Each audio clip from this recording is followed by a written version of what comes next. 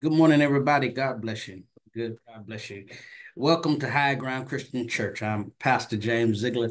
And listen, I appreciate you stopping by here to hear a quick word from God today. Listen, you can catch us either on Facebook, Instagram, uh, YouTube live, and by next week you should see us on TikTok as well. But listen, vision statement, Colossians 3:1 and 2, it says, "If then you have been raised with Christ, and seek the things that are above, where Christ is seated at the right hand of God. Set your mind on the things that are above and not on the things on this earth." I wholeheartedly believe in that, and I want you to as well. Let me pray, and then we're going to go straight into the sermon. Lord, I thank you for the day. God, thank you for the morning. Forgive us for any distractions that kept us away from telling you that we love you. And telling you thank you for this day. And I'm asking that you keep every single person that hears the sermon, and keep all our brothers and sisters, God, wherever they may be, God, that no hurt and harm and danger will come to them, or even in their minds, God. Keep us strong, God. Keep us sturdy in you, God. Keep our faith strong, God. We give you glory, we give you honor, and we give you praise, and we thank you. And I ask that you bless the sermon today, that someone may hear it and understand what you're trying to say in your word, God. We give you glory and honor right now in Jesus Christ's name. Amen. Good. Listen, I just want to move on real quick. I want to preach about this sermon, and it's favorable to some, and some are going to be like, "Oh, I didn't want to hear that. I need something else." But it comes from First Timothy chapter 6 and verse 6. And I know many of us don't really care because we want the opposite of what I'm about to preach about. So if you go to First Timothy 6 and verse 6, it says, "Now there is great gain in godliness and contentment." Now that's what I want you to first know. There's great gain in godliness with contentment. And then the rest of it says, "For we brought nothing into this world, and we cannot take anything out of the world. But if we have food and clothing, with these we will be content." Here it is. This is what I'm going to preach from today. Verse 9 says, "But those who desire to be rich fall into temptation, into a snare, into many senseless and harmful desires that plunge people into ruin and destruction." Today, the title of my sermon is, "What is your true desire?" What is it that you really care to do in your life? Today, I want to discuss what it is really in your heart and what you want to achieve while living here on earth. I like to know that. God had questioned me about it, and I'm asking you, what is it that you want to achieve while living on earth? I'll start off by saying many of us want to be rich. That's the first thing. Everybody, we want to be rich so that we can be able to splurge anytime we want, to live a lavish lifestyle like the rich and famous. Y'all remember that show, The Lifestyle of the Rich and Famous? And they go to people's houses and show their cars and stuff. We want to drive whatever car we want without having to worry about buying it with money and insurance payments. And when it break down, we got to figure out how to get it paid. All these shade tree mechanics come trying to fix it. But if we had the Bentley, the Rolls Royce Phantom, or the Bugatti, the Lamborghini, the Porsche, even the Jag or the Mercedes, we want everything that our little hearts can desire. We want those type of things. The houses, you know what I mean? The clothes, the shoes, the vacations. And some people, they want the jewelry just so people can see how much money they have. That's but but but I want to ask you a question. Is this really a good thing? Is this what we're living for? Is this really what we want people to remember us for, just by saying we had a lot of money and we did a lot of things? Do we all really need to be rich to gain all the worldly possessions and to be noticed by men? Is that what we're doing? Do we need everybody to have everything that they want and can think of? I mean, can you imagine if God blessed everybody with it? Everything they asked for. There'd be a lot of dead people because some folk ask God, "Listen, give me the money and kill them off." Now, let's discuss it. Let's discuss it. If you are like me, though, then yes, you have desired to be rich before. It's, and if you're still truthful, you still think about those things right now, and wish you could have a drop. You know, you can buy anything at the drop of a dime. You know, you just wish you could do it. But let me start off with the top of the scripture where it says, "Now there is great gain in godliness with contentment." I point this scripture out because it tells us that no matter what you may get on this earth, there is great gain when you have God. It don't matter how many cars you have and how much money you have. That doesn't gain you. You're not going to get what you're going to get if you have God. Some people don't understand that having money sounds good. I shoot it in my head. I'm like, shoot, that sounds good. But you are way more powerful and more rich when you have God in your life. I want you to know that. I want to encourage you to make sure that you keep God in your life and not just thinking about these other things. Some of us will never be content with what God has given us. We always want more when we already have a lot. You understand what I'm saying? You ask God for certain things, and we always want more. And and we think that we don't have it just because we see other people with all this other stuff.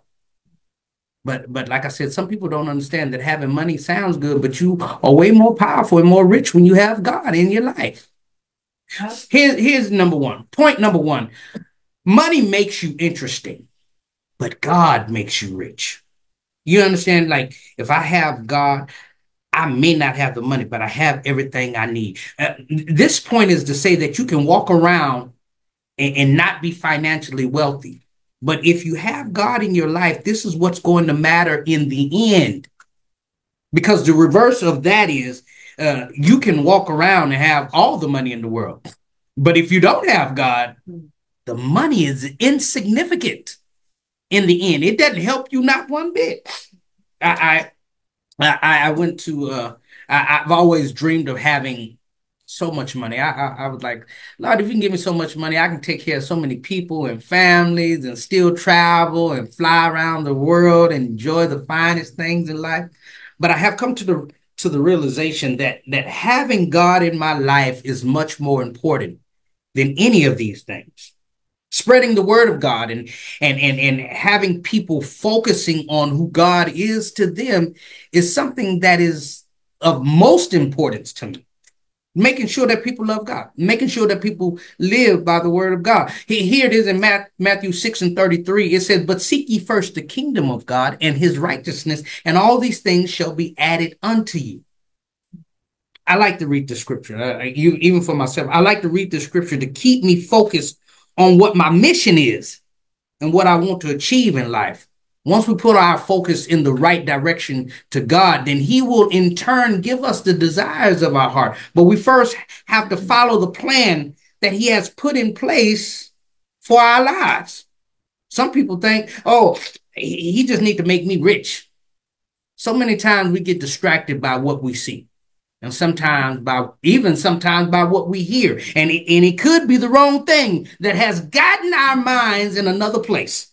Distracted. I was talking last night about this, just distraction. And now our minds are focused on those things that may be wrong instead of focused on God that make things right. We just got these wrong thinking. And here it is even with money. That's why in Psalms 37:4, it says, "Delight thyself also in the Lord, and he shall give you the desires of thine heart."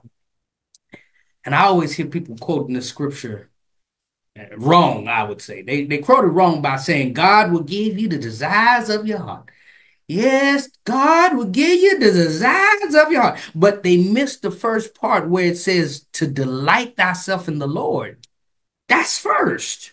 We always putting the cart before the horse, and things can never be in order when you do these type of things. When you only use part of the scripture, God will give you the desires of your heart. But the first part says, delight thyself in the Lord, and he shall give you the desires of your heart. So here's my point number 2. Let God be your first desire, and everything else will follow. Let God be your first desire in everything that you do. I don't care if it's in your home, in your marriage, in your job, with your friends, wherever. Let God be the first desire, and everything else will follow. Things will fall in place like they should. Verse 7, if you read this, verse 7 says, "For we brought nothing into this world, and we cannot take anything out of the world." I was I had a chance to go to two different funerals yesterday. One at 11 for an 11-year-old boy, and then one at 1 o'clock for an 87-year-old man. And neither one of them were taking anything with them to their grave. Neither one. And I'm praying for both families. The older man, Deacon Walker, a good friend, been a deacon for years, and he passed away, but God blessed him. He lived a good life. And then the 11-year-old, praying for Jemiah and their family, because this little boy, they said he wasn't going to make it to live past 5, and he made it to 11. And I thank God for it. But what I'm telling you is that this scripture says, listen, if you think that you're going to bring something in the world and you didn't bring nothing into it, you're not taking nothing out of it. And listen, I know our ambitions are to have as much as we can while we are here on this earth. Try to get as much as we can, be ballers. But what is it for? Don't get me wrong. It would be nice. It's nice to leave an inheritance for your family. The Bible even talks about this. But if that's not what it's for, then what is your desire to be rich? What is it for? What would you do with it?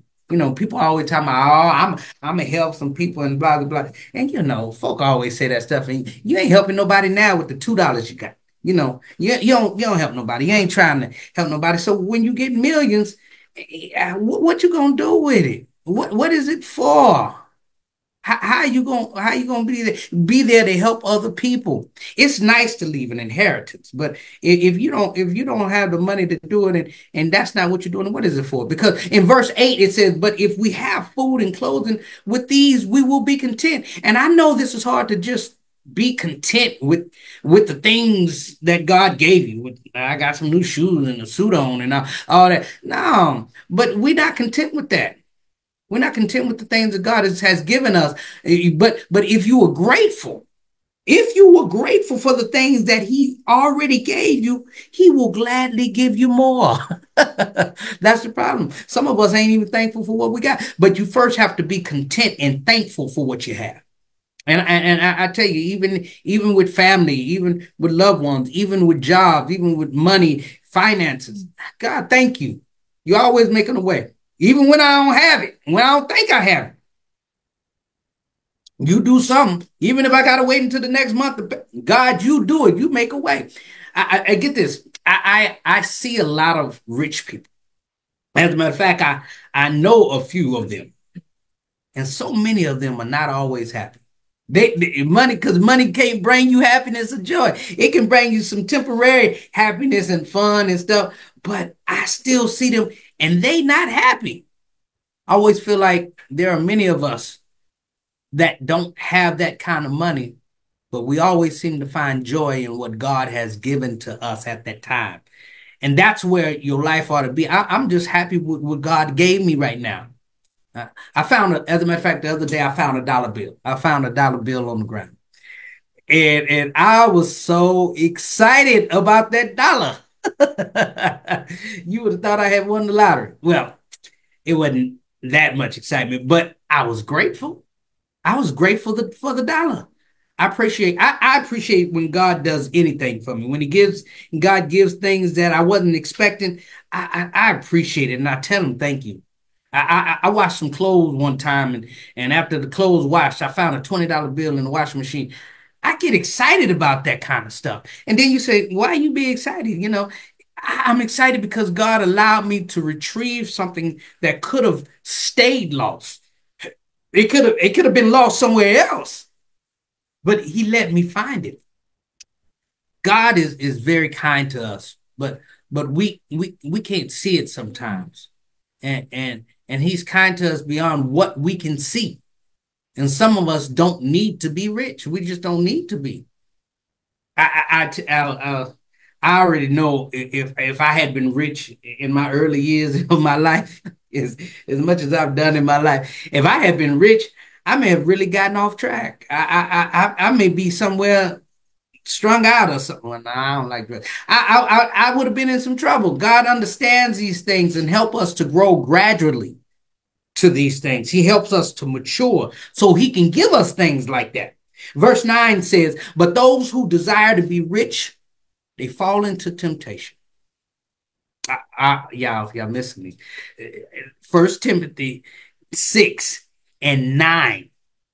It said, but those who desire to be rich fall into temptation, into a snare, into many senseless and harmless desires that plunge people into ruin and destruction.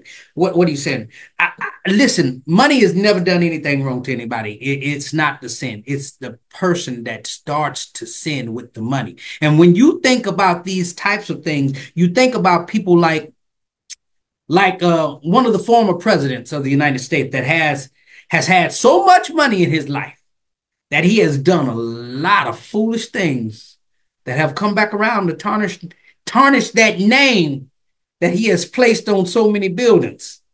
And he's not the only one that has gotten off track in this way. There have been many rappers and actors and even some preachers who have fallen victim to their harmful desires of the world because of money.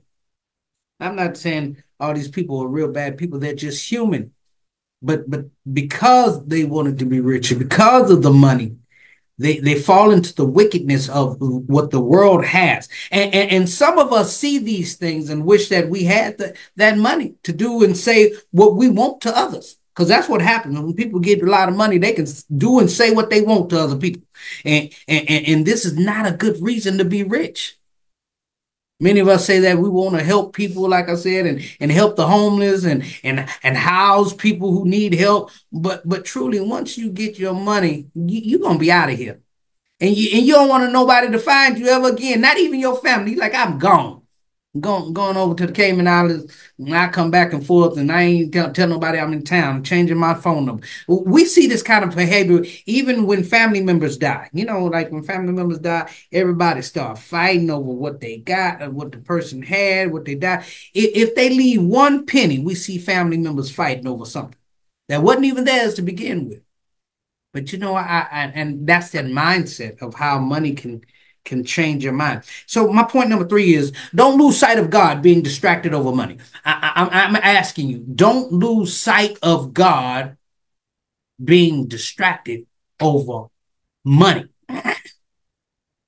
Somebody was just talking to me about different platforms to minister on so that I can gain some more money while preaching. And I giggled and laughed. I'm like, I don't preach for money. I don't get paid to do this. I explained that I have never been comfortable trying to get people to give money to the church. Like my first mindset is to preach God's word so that people are encouraged to live right and do right.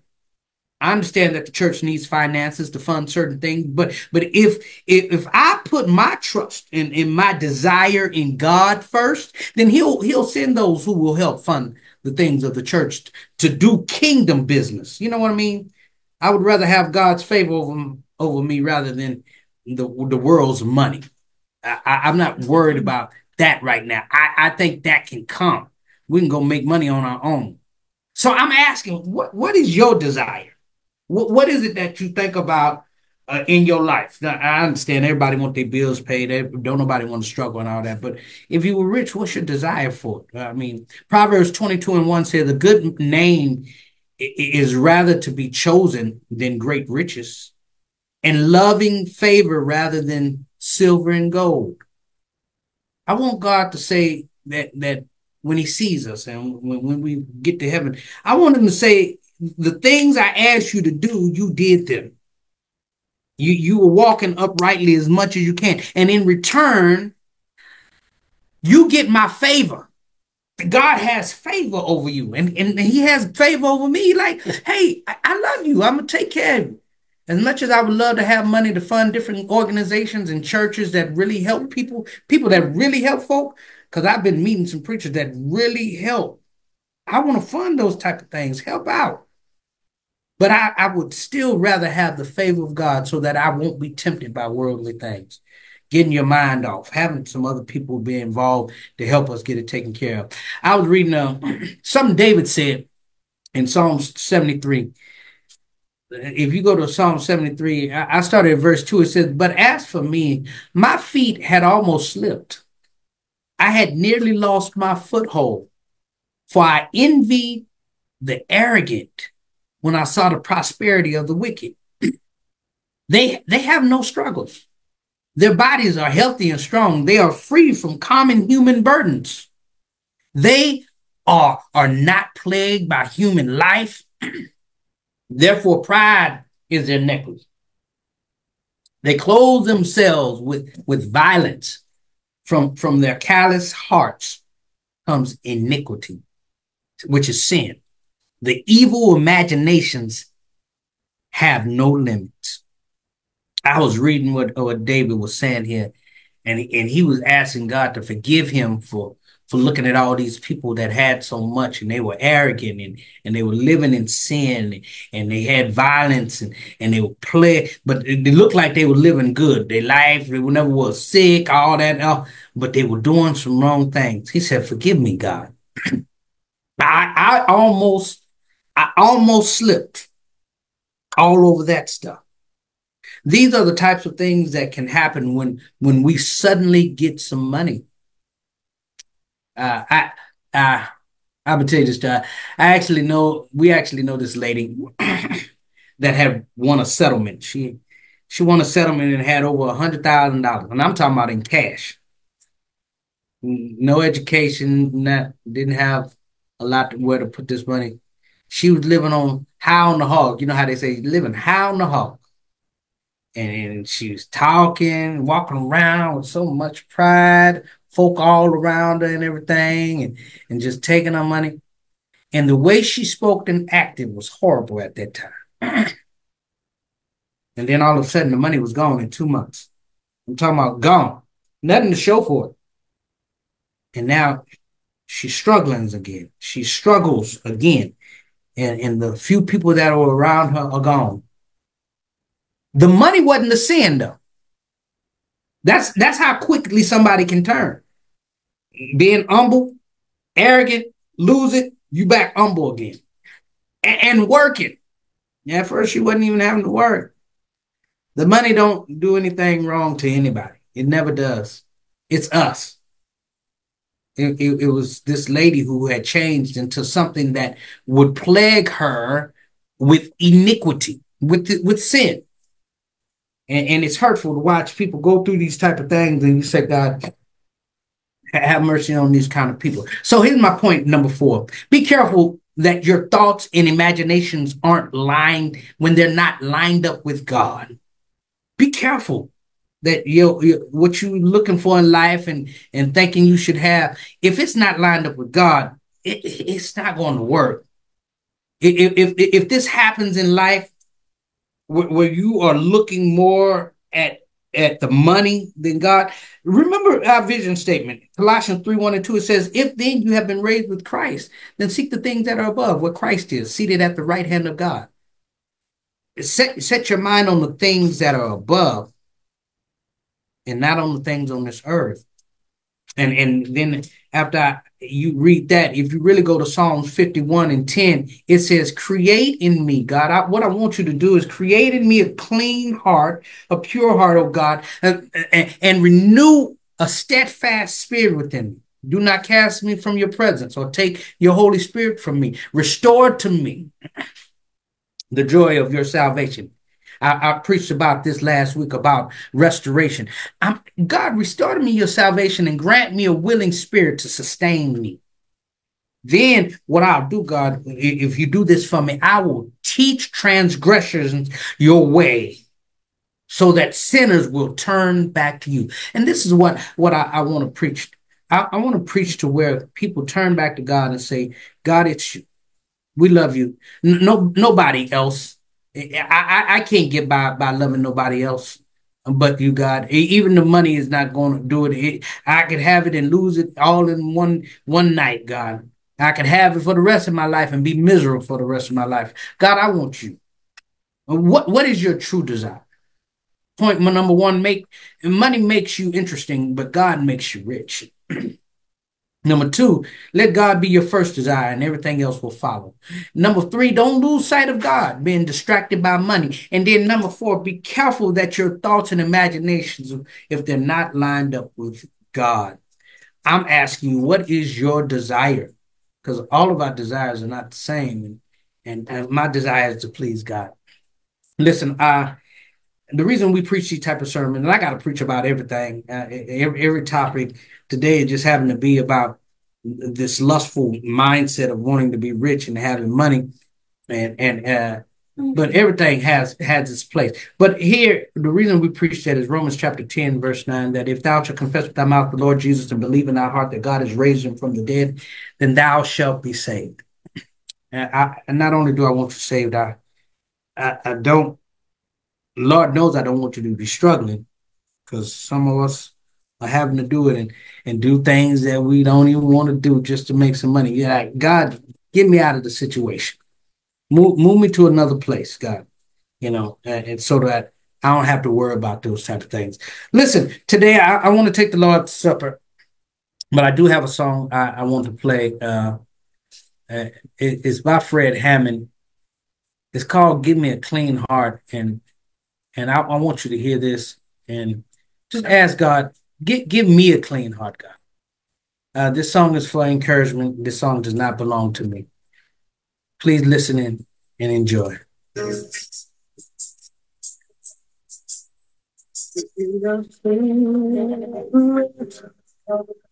Feel like I should have. A path is right. Do the things you would. Give me a thing. And I will say nobody but you. Be a thing. To lose the double mind. You to me everything. Just lay your hands on me, Lord, and I will be brand new.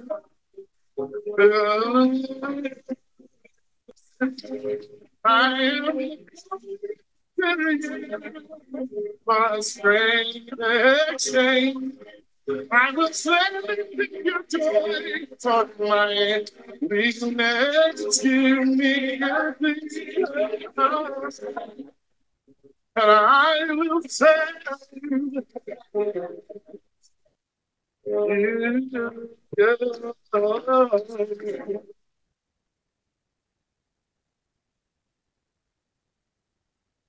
Give me a clean heart, a better one I pray. To believe you tell me and stick with it all the way. Just lay your hands on me, Lord, and I will be brand new.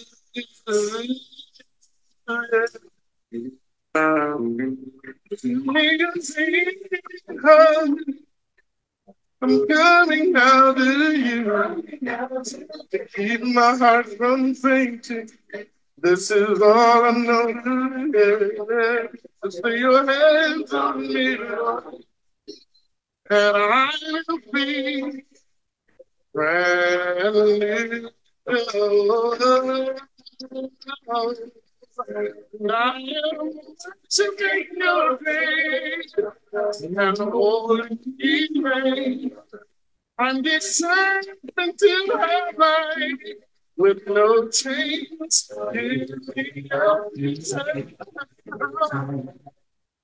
And I will celebrate.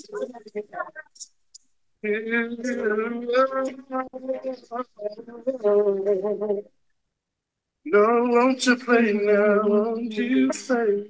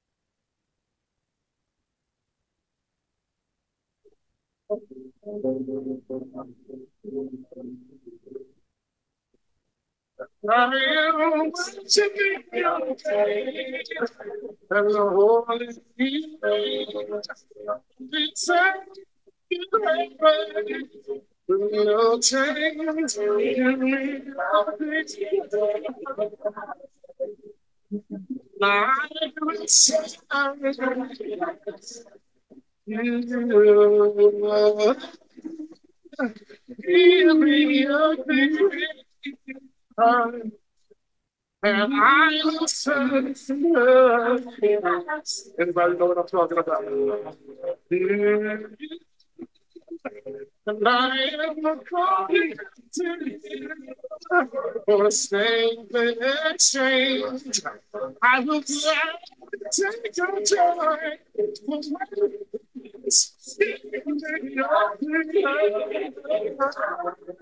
And I will serve. Nobody but you.